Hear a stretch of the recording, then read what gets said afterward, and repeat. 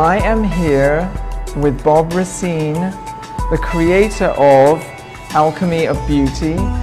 So how would you identify yourself? Are you an artist? Are you a hairstylist?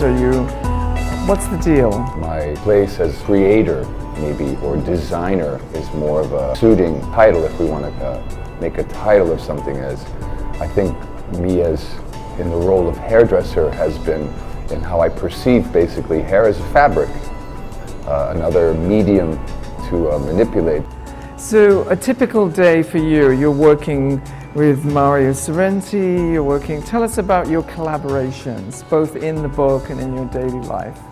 Well, all of my collaborations in the fashion business, I've been fortunate enough to work with some of the greatest photographers, possibly of all time, from Horst to Avedon and Penn and Helmut Newton. Being always in the moment, Mario Sorrenti and me have had a very interesting collaboration the last 10 years because we both view what we do as something more than possibly just fashion or image or our interest in the mystery of beauty.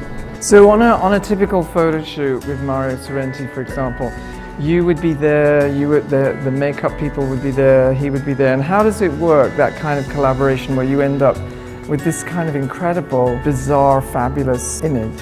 I always have myself in my collaborations aligned myself with a photographer in the sense that, I think it's a hard thing to do every day to come in with a new hairdresser or a new photographer and explain yourself and your point of view. You need a gang, you see. I think anyone in our business who's really saying something has that gang. So you're working at the sort of extreme margin of high fashion couture where you're creating sublime images, because for most people they would never really get the opportunity to be in that kind of context. So you live in this sort of rarefied world of creativity. Well, I think that, first and foremost, I think that when you do something for a long time, I think you reach a point that it's only the abstract that actually really makes sense to you. I think how many times can you, in my profession, say, do a blow dry or a flip or something like that before it becomes a job? Yeah.